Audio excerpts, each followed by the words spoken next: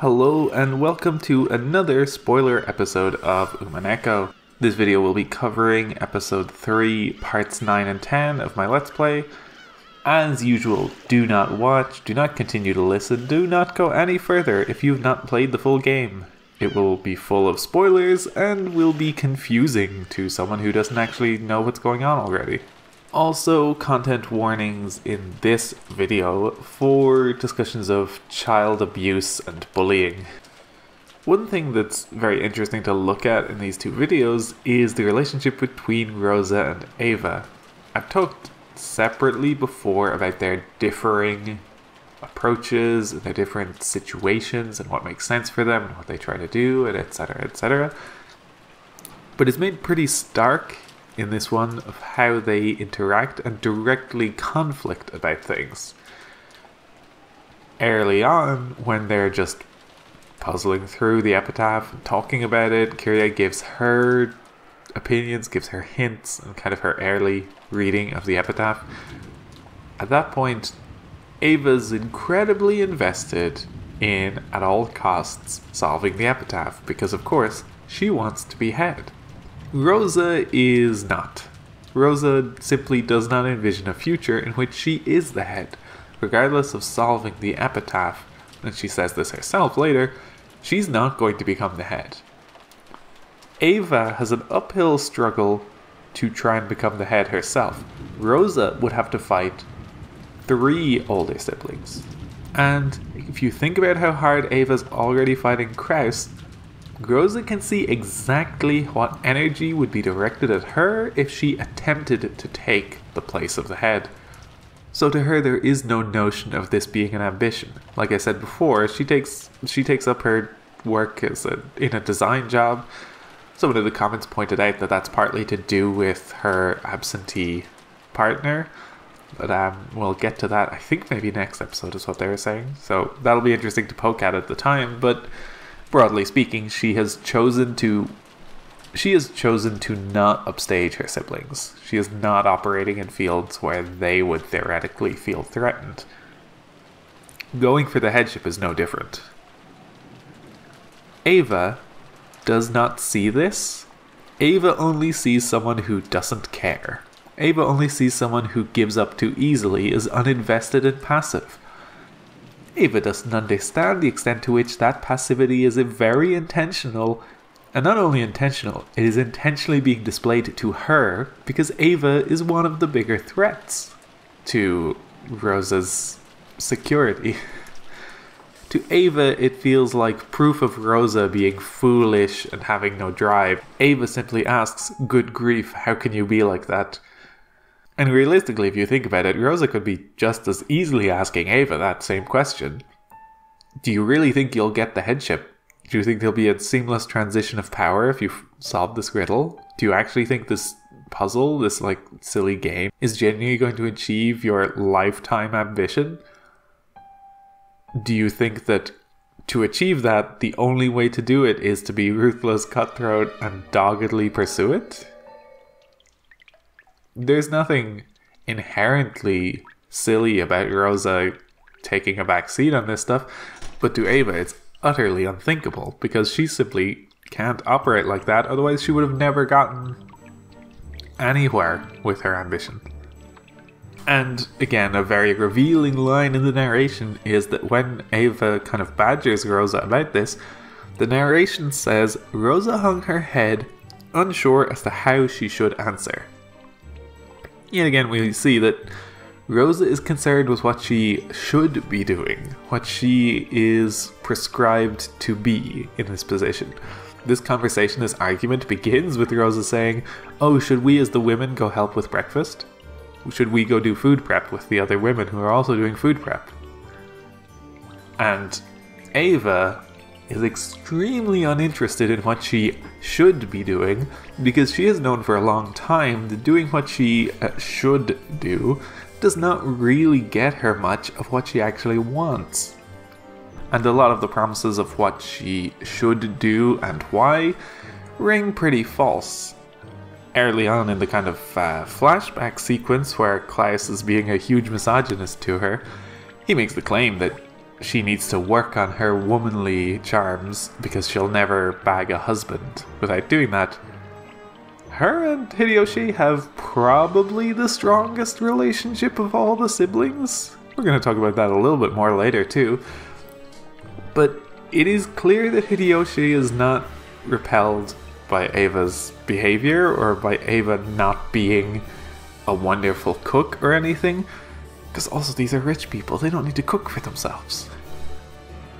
So a lot of the claims about what someone should be doing and why have much more to do with posturing than actually things that are beneficial to them, or they will actually lead to the rewards that are often claimed and associated with those things.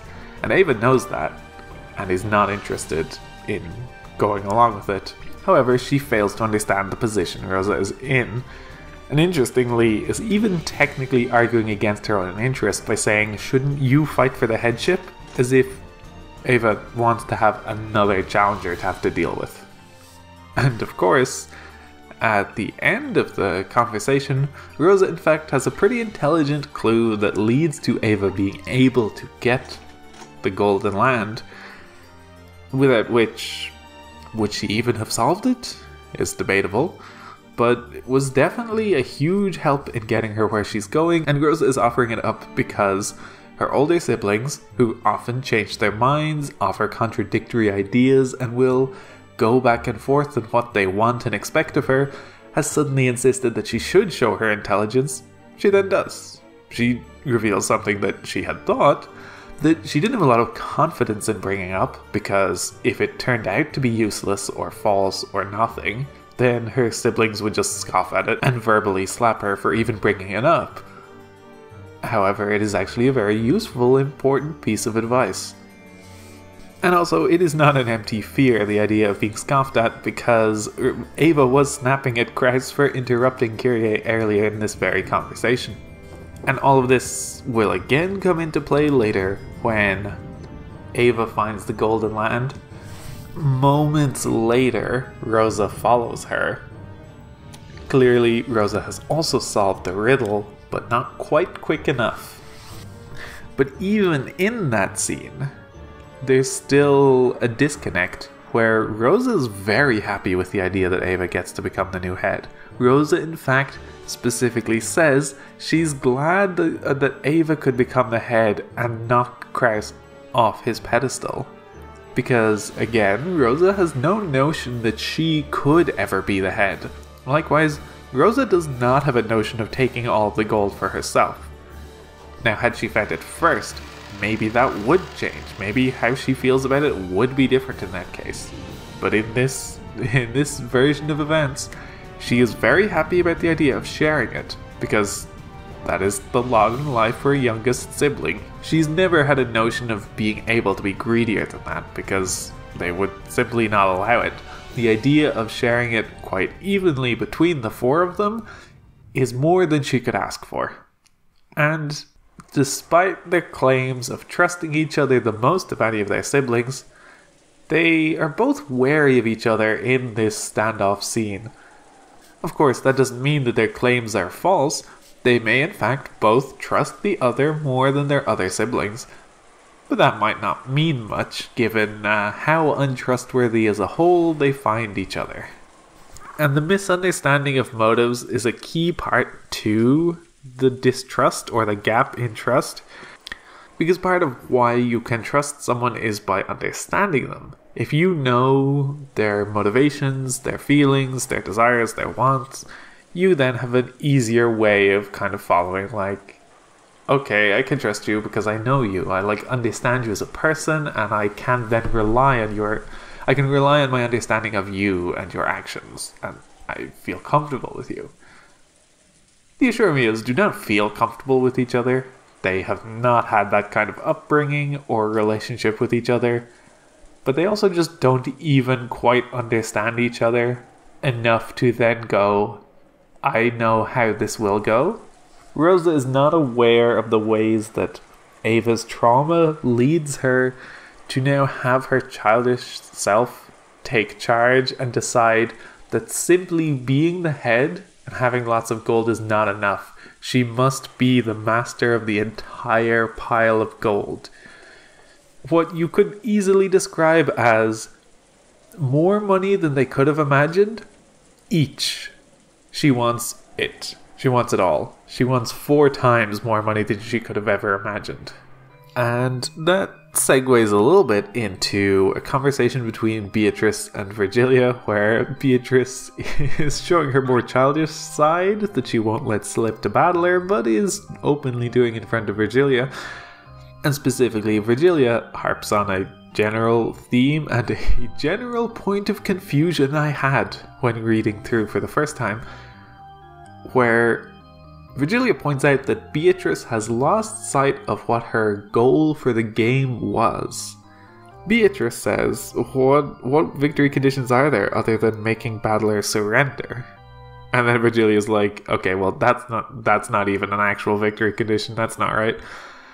Because Beatrice wants to have Battler accept her and see her and believe she exists. A forceful means of doing that is not really actually going to mean much. It would be a hollow victory if she got it, and it was a hollow victory when she got it last episode, because that's why she let him keep playing. He lost, but she was not satisfied.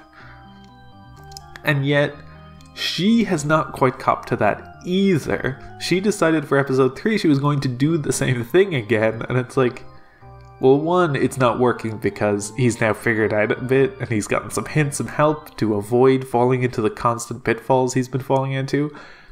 But for 2, if it did work, we'd just be at the same place we were at the end of episode 2, so where are you going with this? And when Virgilia tries to point out this, Beatrice is offended at the immediate assumption that Virgilia is suggesting that she butters him up and begs him to accept her. Again, not quite comprehending that there's a version of events that might be more amicable, that might be more communicative, collaborative, that the only version of events is a forceful submission or for her to beg, for her to effectively submit and surrender, with the notion being that she's surrendering in order to beg a win out of him.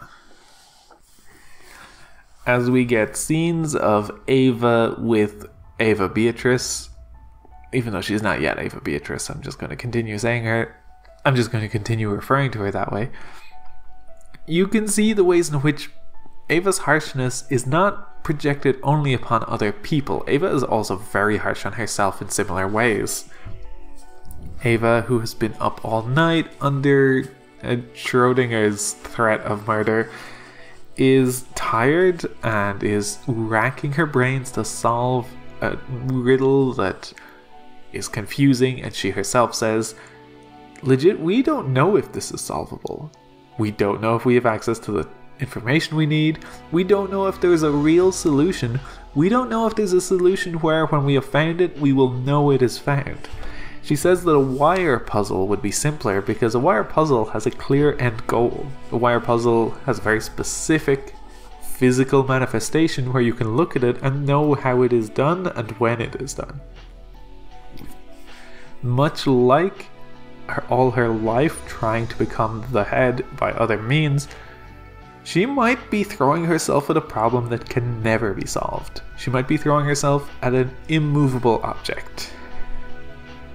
And she is describing these worries out loud in her head, while Eva-trice is simply going, well, if you're gonna be a pansy and give up this fast, you should go die.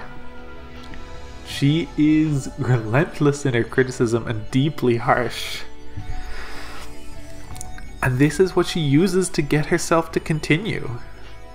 This is what she uses to fight through the doubts about something even being solvable or being difficult or confusing, because at the end of the day, she still has to try, because the potential for if it is solvable and she does get that goal is immense, and also the prospect of it being solvable and someone else solving it would be such a disaster to her.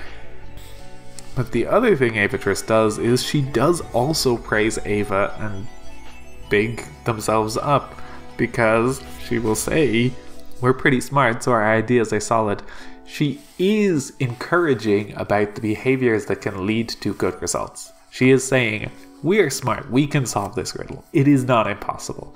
And then even finds ways to belittle the puzzle itself, calling it childish, saying that all men, no matter how old they get, are children. She is turning back the kind of condescending oppression that she has gotten as a woman her whole life. Society, and especially the Urshurmia family, loves to infantilize women and treat them as trivial and small and nothing and practically below attention most of the time. EVA-trice is here going, you think this is a massive riddle of the epitaph, but it's a child's riddle. This is a silly thing that your old father, who's still a child himself, cooked up. Her specific line, throw away your awe of father. Think of this like it's a worthless, infantile game with riddles. And again, this is motivating because to Eva, this undercuts her doubts and concerns and lets her just cut through to try and find solutions that, of course, she is able to find. And I will just briefly touch on the ending scene where EVA-trice is being crowned as the new Golden Witch.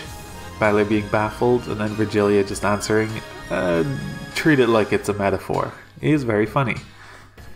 But I do also like it as a small microcosm of where Balor's journey will ultimately be going, because he is confused and suspicious, wondering if it may in fact be some sort of trick or ploy that he shouldn't fall for and that he should be resistant and object to. And even when he does not have much understanding or insight as to what in particular is going on, he is at least able to look at the situation and go, well, this is my Aunt Eva and she seems happy, so gonna be honest, I'm gonna clap for her. Good for her. And just applauds. And in this moment, he specifically says that he's not accepting witches because he still just doesn't quite fully understand, but he will clap for her because whatever is happening, he understands that it matters to her and she's happy about it. And then, of course, the very ending narration of the scene is, it was just as though Balor and Beato's applause had been the final thing needed for her succession. A little bit of a hint that, of course, for Eva to be the witch, she needs people to accept her. She cannot become the witch if people are going to deny her. Balor's acceptance is important. He may just be a person, but if he was going to go around denying her, that would undermine the self-actualization going on in this scene. He does not yet realize that this all holds true for Beatrice just as well, but he is going to find out. We go back to inside the guest house where everyone is now indoors again, and there is general tension where none of these siblings trusting each other. No one really wants to go asleep or go and be fully absent for any significant periods of time. And in particular, Eva and Rosa both know to an extent that there's some other shit going on, but are not clear what the other is planning to do or say. And so neither of them wants to leave and let the other be unsupervised for any extended period of time, for fear that something foolish might happen. And again, all of this is happening under the backdrop of none of these people have been sleeping since the night before. None of these people even slept the night before. So it's bad times all around. The tension becomes so blatant. And I find a very fun part is when Eva says what seems like a pretty innocuous response to Rosa of, "Thank you, well I'll take those words to heart and rest for a while." After basically they've been staring daggers at each other but saying seemingly innocuous things, Hideyoshi responds with, "What is it, Eva? Why so angry all of a sudden?" He's picked up on the vibes immense. He has immediately picked up on the vibes. He knows his wife. He knows when she is being aggressive and he needs to tell her to cool it. And he knows when she's angry. This is not, despite being such an innocuous sentence, he knows that there's more going on here. And there's other times where he'll tell Eva, like, hey, cool it, stop being so rude to people. But he doesn't call her angry in those cases. He was just like, just calm it down, turn it down a bit. This is, oh geez, you're angry. And then immediately is like, we need to go rest. The two of us are going to have to evacuate here. We gotta get out of this situation. Of course, that leads to a very sweet scene of Eva and Hideyoshi where she is in bed, she is feeling sick and feverish, and the only thing helping her is his special cooling hand. Now, we're going to have to talk about this in the how of the mystery section later, which I don't think will be very long either, but in this moment the dynamic is very nice, the dynamic is very sweet, where he is providing what she needs. He is putting his hand to her forehead because she feels ill, and the only thing making her feel better is clearly not the physical presence of a hand so much as the fact that her husband is there to care for her and is supporting her in whatever way he can, exactly as much as she wants it. Now, we have talked before about the magical narratives that can surround many things, one of which is the idea of being feverish. Of course, if you are ill, certain kinds of illness can lead to having a fever. It is a symptom of multiple things. However, it also is the kind of thing where one can simply claim it, or someone can be distraught, someone might just be tired and hungry. And you might then just feel off, and then describe that as feverish, and then suddenly you decide that you are sick. Someone might be struggling with their conflicted desires and intentions. Someone might be struggling with a difficult situation. And that might be enough to have them feeling poorly. Now, in a sense, they are still sick, but you can understand why, given this kind of situation, Hideyoshi's hand is what she wants rather than a doctor, because she does not think that anything physically needs to be dealt with so much as Eva is having some thoughts about what to do and how to handle this situation. And she is struggling with two versions of herself and which she should be. Now, obviously, it comes to a head later, but even here, it does feel like it's setting up that situation rather than her being physically ill. Eva tells Hideyoshi about EVA-trice, the Eva she had in her head when she was younger, the witch who drove her to achieve things that were otherwise impossible. He tells her this story, and there's a funny moment where he is basically going along with her story and being like, yeah, you're a force to be reckoned with. But there's a point at which Eva is distancing herself from this witch and thanking the witch that she brought Eva to Hideyoshi. Hideyoshi says she's too timid when she's sick. This strange kind of vulnerable honesty is not wholly out of character for Eva, but it is unusual enough that it bears saying. And I think in part it is to do with a split, where to an extent EVA-trice has Eva's more ambitious, aggressive and driven side, and by contrast then that leaves Eva with other parts of her. Eva is a person who can be timid and compassionate, and all of those things are still within her. They're just not evoked and brought out as much, especially not on screen for the events of the game here, you'll see. And again, bordering on the how it was done section that will appear at the end of this, part of why Eva wants this hand here, I believe, has to do with forming an alibi for certain events that we're about to get to.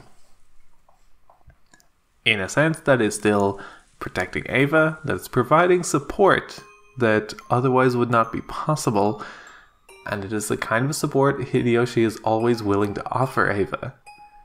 He is in her corner, he is there for her. He likes the Ashuramiya family broadly, but Eva is the one he loves. But the other dimension to this, too, when talking about the splits of Eva, Eva-trice, Eva, the one sick in bed, being timid and weak, and to an extent I read that weakness as being that it is not the dominant side of her. It is not the side that controls her body in this section. But more than that even, Eva wants Hideyoshi to keep his hand there because she wants to be anchored. She doesn't want to be pulled away. She wants that side of her to still be there, even as much as the witch Eva is very powerful and has a strong pull to a certain direction that we're going to see Eva fall further into. Then of course Eva gets to play with Rosa. This section highlights something that came up a little bit before, where Rosa would talk about Eva going against the rules that the siblings set up, and Eva just not being concerned with rules as a concept the way Rosa was. Eva-trice herself comes to realize that she's been told all her life that you cannot break things or kill people because they cannot be restored. But then if she's a witch and can restore them, then she can just break them as much as she wants, and there's no longer anything wrong with it. Which serves to underscore something interesting about morality and rules, or morality and laws, where rules and laws can sometimes distract from the actual moral principle of a situation. You shouldn't kill people or break things because of the harm it causes. The fact that it is irreparable harm makes it worse, but the actual reason you shouldn't do it is because it's harmful. What Eva Beatrice is doing is still harmful. Even if she revives Rosa over and over again, even if she can somehow wipe Rosa's memory, the harm still happened. There was still a Rosa who experienced those things and had to deal with them. That hasn't gone away. But because Eva-trice learned, well, you shouldn't kill people because then you can't undo it, means that, well, by Hempel's Raven, if you can undo it, then you should kill people. Yet again, a case where logic can be a dangerous tool when it's wielded very foolishly. And it is definitely a childish read of these things because, again, like many of the logic arguments, if you think sensibly or if you think practically or pragmatically about the actual situations and implications of an argument, the logic can fall apart because it's silly and no longer applicable. But if you are a child who only has to care about the logic because you're selfishly seeking a result where you get to say that it's okay to kill people, then you will do that. Of course, I said even if Eva-trice was wiping Rosa's memory, there would be harm done. She is absolutely not wiping Rosa's memory. Rosa retains the feelings and experiences of every single time this happens. It does not go away, and Eva-trice is unconcerned with this fact. And this is, and there's some clear parallels in this section about Eva-trice bullying Rosa being a thing Eva did in general growing up, but also being a thing where Eva taught that kind of cruelty to Rosa too. Eva-trice talks about how they would throw butterflies into spider webs intentionally to get the spiders to eat the butterflies. Now that's quite cruel. It's cruel to insects, so I mean for the most part people would kind of consider that as not a problem. But maybe you would not feel quite so similarly if Eva-trice was making the argument that the difference between a witch and a human is the difference between a human and an insect. The scale does not matter to the victim. The scale is a justification that the bully will use. And Beatrice is just such a kind of bully. Beatrice thinks this is all in good fun because Beatrice as a character has operated in the role of the bully. And to an extent, I'm increasingly feeling like Beatrice, the meta construct character that engages with Battler in this game, is trying to distance herself and forget about the ways in which she has been a victim. Being a victim does not excuse being a bully as well. It complicates the situation in terms of thinking about her motivations and what drove her to do this and how culpable she is. But she is trying to ignore that and only think from the perspective of the bully having fun. Battler, who cannot at all see things from the bully perspective, is repulsed by this and shocks her into not even fully recognizing the alternative point of view here, but that there is not... she realizes that there is an alternative point of view and that not merely her idea of the situation. Baby steps, I suppose. And in part, Beatrice here, despite being the 1,000-year-old witch, maybe because she is the 1,000-year-old witch, thinks that all's well that ends well, that if you wipe the slate clean after, none of it truly matters, does it? This is maybe the kind of thinking you would have if you've been doing a kind of time loop situation where at the end of a loop you go back and no one remembers the previous loop. Except that's not true. Beatrice remembers, Battler remembers, Shannon and Cannon also remember, so it's a good chance at the very least Genji might also know. There may be a degree of resetting involved, but again, the experiences happen and they do not get undone, they simply get rewound. Of course, this leads to a big argument with Battler, as well as Virgilia and Grenouille, both largely siding with Battler and leaving.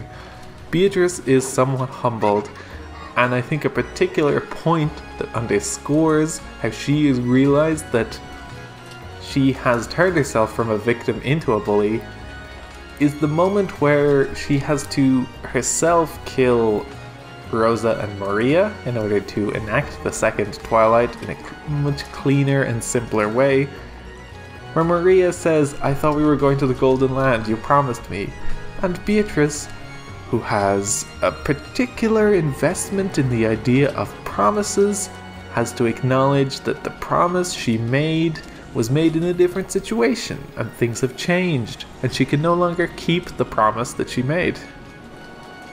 That has to feel bad for Beatrice, who has a broken promise as a core part of her motivation. And we will see more of the cycle that this spins out into in future updates, but a little bit too late, Beatrice starts to realize, hey, Eva-trice, I'm not an example, you should not follow me, you should not be doing the shit I do. Do not just follow in my footsteps. And it's a little bit too late because, for whatever reason, Grenouille has already been telling her all the shit that Beatrice got up to in episodes 1 and 2.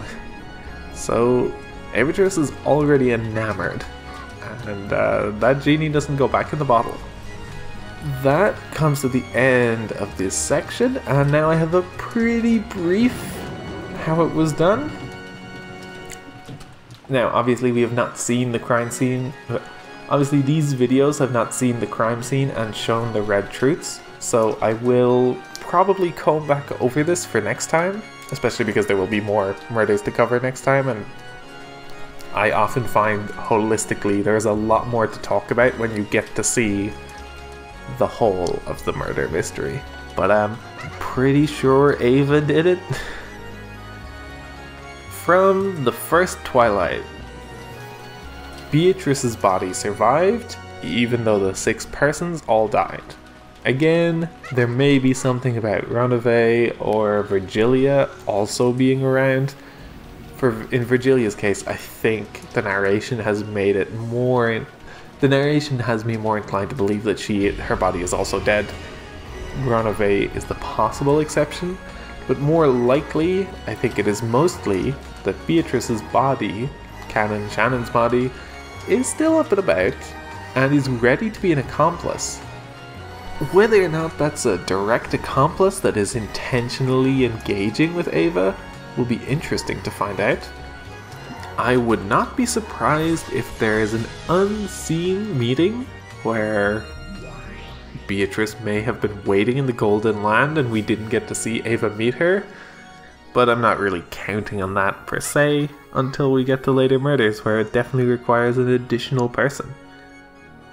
For this, it's pretty straightforward that when Maria and Rosa went outside, Eva followed, and I don't think Eva, even strictly speaking, followed with intent to kill Rosa, but that there was an argument and a confrontation where they were speaking in private, and that led to a push, a shove, you know how these murders go, and then Rosa fell and perfectly fell on a place that would kill her instantly.